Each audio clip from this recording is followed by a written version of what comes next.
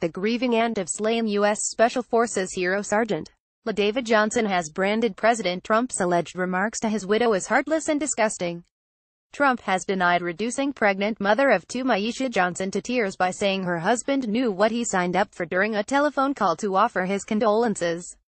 But Katrina Johnson, 42, believes her family's account of the conversation and says Trump's supposed comments are a grave insult to her patriot nephew. David was a hero who died fighting for this country. He loved doing what he was doing. He sure as hell didn't sign up to be disrespected, she said in an exclusive interview with DailyMail.com.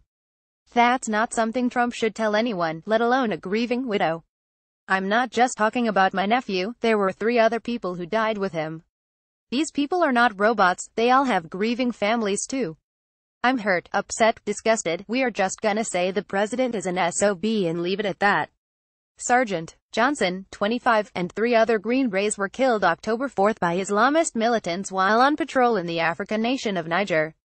Staff Sergeant Destin Wright, Sergeant Brian Black, and Staff Sergeant Jeremiah Johnson were also killed by the fanatics, thought to be linked to ISIS. Trump's reported remarks were shared by Democratic Rep. Frederica Wilson, who says she was listening in on speakerphone when Maisha took the president's call on Tuesday while driving to Miami International Airport to meet his repatriated body.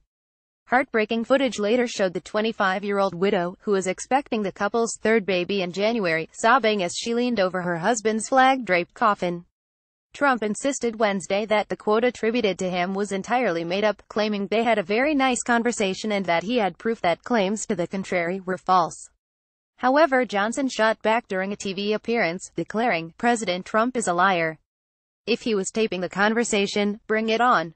Tawanda Jones Johnson, a different aunt who raised Johnson as her son after the death of his biological mother and who was also sat in the car during the conversation, backed the Congresswoman's recollection of the call. "I was in the car and I heard the full conversation," the 42-year-old told the Associated Press.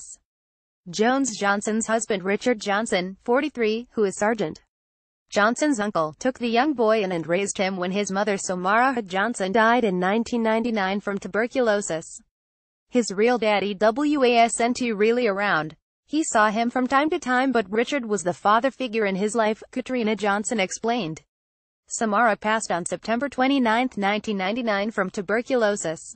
"I think it was airborne. She used to clean planes and we think she got it off someone flying into the country.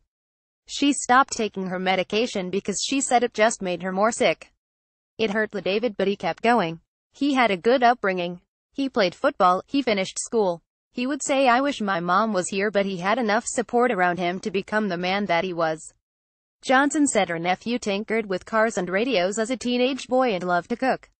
He had 3 sisters, 2 older brothers, and his first job was on the produce counter at Walmart.